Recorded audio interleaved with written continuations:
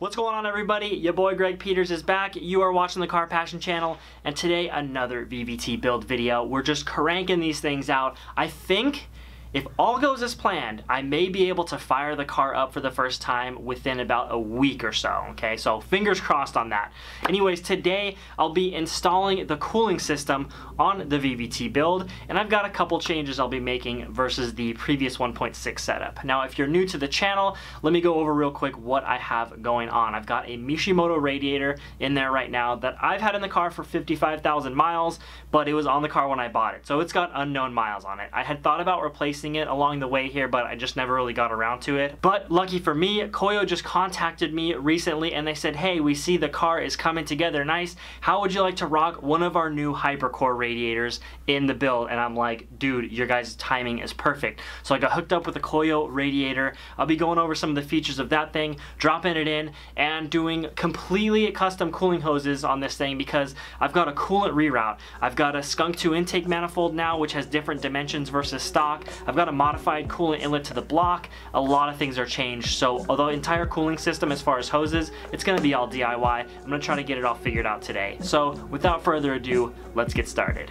So here we've got the two radiators next to each other, and the first thing I noticed taking this Koyo out of the box is the core itself is a lot more dense with fins, and that is one of the performance features that they list. Now, a lot of the big Miata racing companies subscribe to the theory that you don't just need a thicker core radiator, you need a core that's efficient. So this Koyo, just by looking at it and by taking some measurements and counting the fins, it's got 20% more fins vertically and horizontally over the Mishimoto, so that right there makes me think that it is gonna work really well. Now, of course, I have not tried it out yet, so I can't really review the performance. That'll be sometime in the future, but just looking at it, looking at the welds on it, this thing is a quality unit.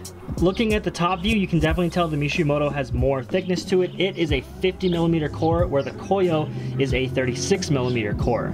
But like I said, with a core that's more efficient, it shouldn't be any issue as far as cooling capacity. So these Koyos are TIG welded by hand. They're actually manufactured by Koyo, so there's a lot of quality control going on there. I mean, you can just tell it's a quality unit by holding it, looking at the welds.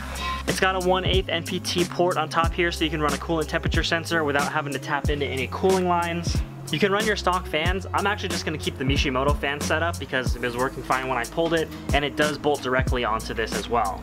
Now, having a thinner core means it's also a little lighter than the Mishimoto by about 3 pounds. Not a big deal, but I figure someone would ask, so there's that Snapple fact. Koyo does make these radiators for the NA, NB, NC, and ND, so if you want to check one out, koyorad.com. Tell them I sent you, give me some of those brownie points. Let's get this thing dropped in. Side note, I am trying to run one fan at first. Really, one fan should be able to keep the car cool at idle, especially with no AC. And when you're moving, especially on track, you want to get as much airflow through the radiator as possible. So a fan, to me, I think kind of seems like sort of a blockage. And the fans don't really do anything when you're at speed. You're relying on the airflow to go through the car. So I'm gonna try to run one fan, see how it goes. If not, I can always add the second one back in.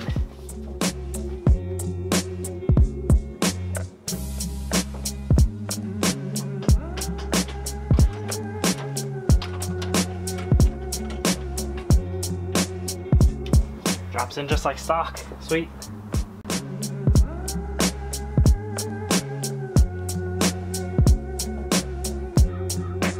I'll start with the bottom. Now, I am keeping my heater core because I'm kind of a baby and I need my heater.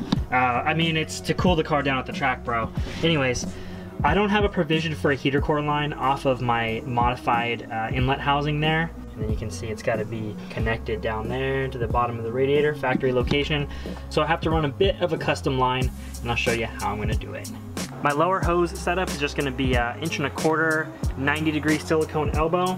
Add in an 1.25" T that's got a 5/8 coming out of it. This is going to be for the heater core, and then just another straight piece that's going to go right to the block feed. So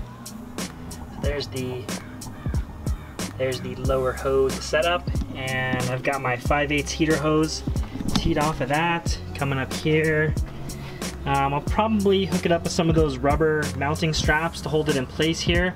Definitely want to keep it far off the manifold to prevent it from getting damaged or dried up and crack over time. Put some kind of protective sheath on it or something right there.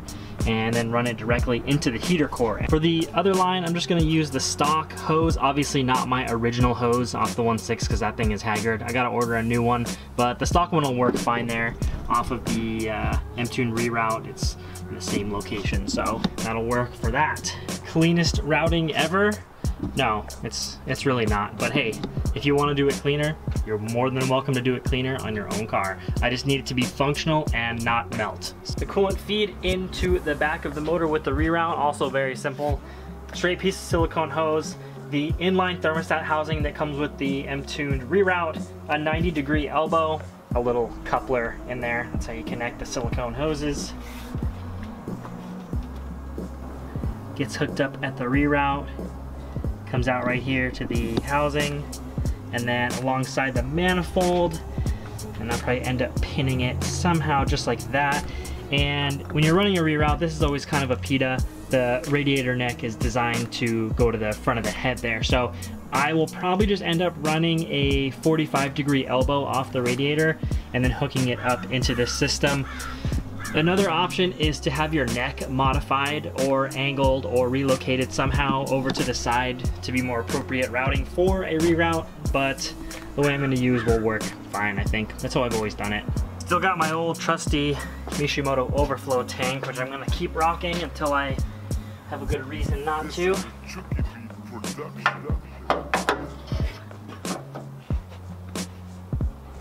The old stealth routing still works with the Fab 9 intercooler, just kind of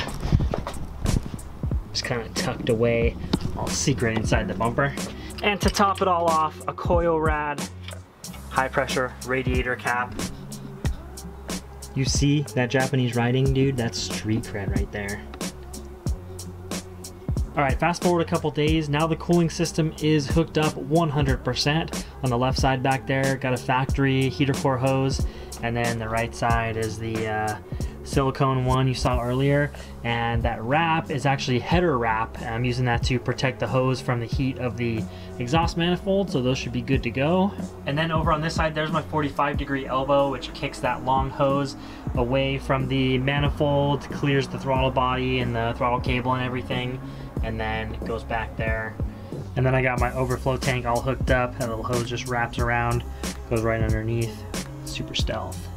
This thing's actually starting to look a lot more complete, and we're getting close. We're gonna be firing this thing in no time. So that's an overview of the cooling system on the Turbo Miata. Now everything I talked about in this video, from the radiator, the DIY hoses, all that stuff, you will find more information on if you follow the link in the description, thecarpassionchannel.com/VVT cooling system. Don't forget to leave a like on this video if you learned something, subscribe if you are new, and I will see you in the next one. Peace out. Back from the dead.